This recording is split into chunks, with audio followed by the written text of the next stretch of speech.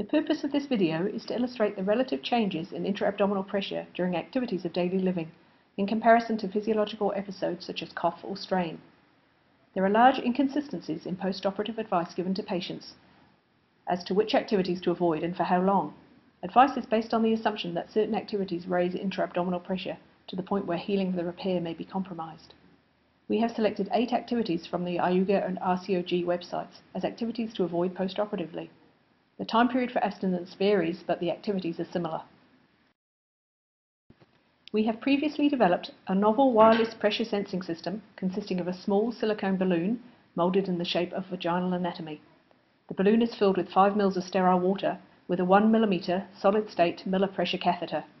Pressure data is recorded at a frequency of 1 kHz using a lab chart 7. Pressure is transmitted wirelessly to a receiver situated outside the body. The balloon and the tubing is disposable. The sensor was self-inserted above the levator plate into the posterior fornix of the vagina, shown here on this ultrasound image. This ensures that any involuntary contraction of the pelvic floor muscles should not confound the pressure measurements. Pressure whilst lying is minimal, whereas the mean pressure when standing is only approximately 3 kilopascals or 20 millimeters of mercury.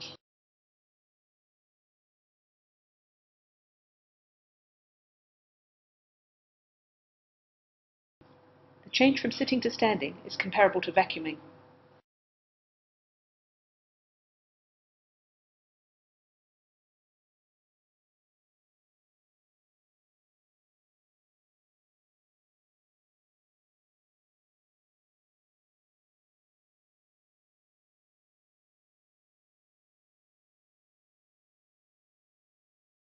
There is minimal change in pressure during a pelvic floor muscle contraction.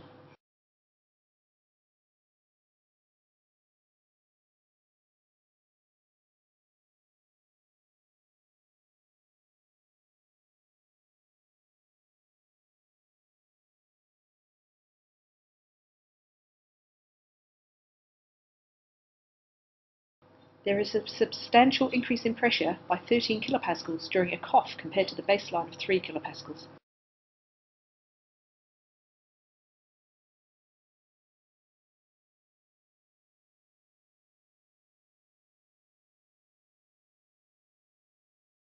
The rise in intra-abdominal pressure during strain is often substantial. Although peak pressures may not be as high as for a cough, the pressure is more sustained.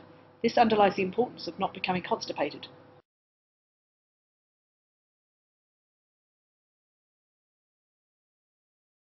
The change in pressure from walking slowly at 3 km an hour to a medium pace of 6 km an hour is between 2 and 2.5 kilopascals.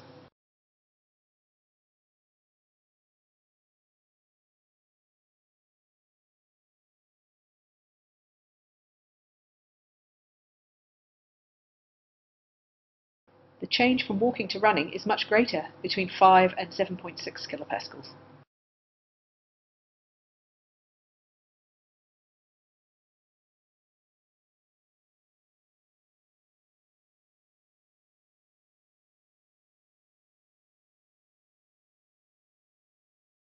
RCOG guidelines restrict lifting loads to a kettle, a small saucepan, or a litre of water.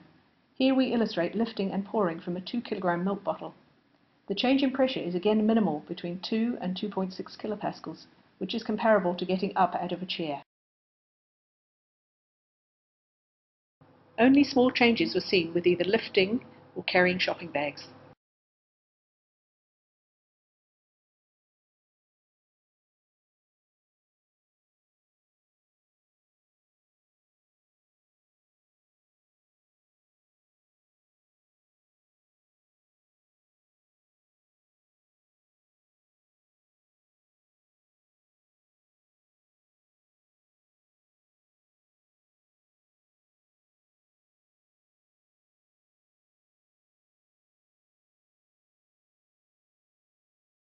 Lifting and carrying a basket of washing shows minimal rise in pressure. However, when squatting to lift, the pressure has a 2-fold increase. This might be protective for your back, but not for your pelvic floor.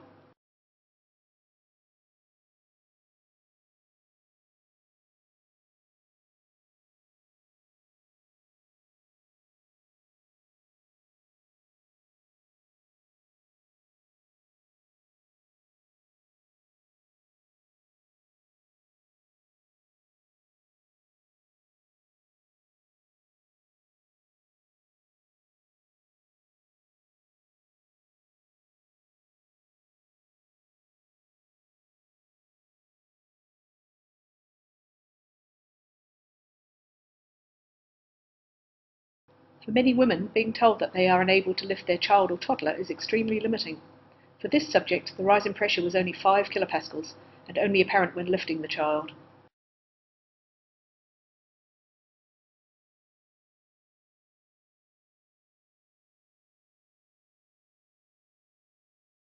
The IUGA website recommends avoid lifting anything heavier than 5 to 7 kilograms. Although the pressure changes are more apparent, the range is still small.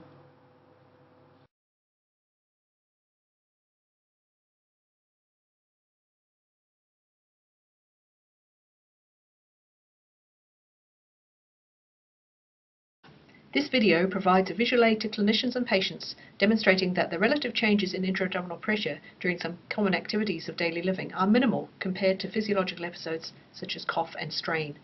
Future work using this technology in post-operative patients will provide information on intra-abdominal pressure fluctuations, helping guide clinical practice.